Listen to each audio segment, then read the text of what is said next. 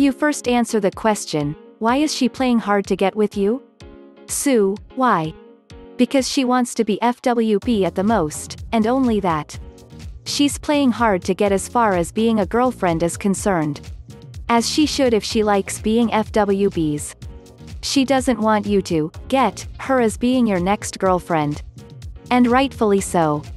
So what you do is ease off and stop chasing her.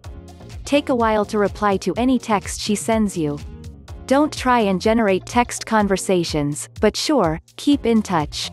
Don't strive to be out, go out with her.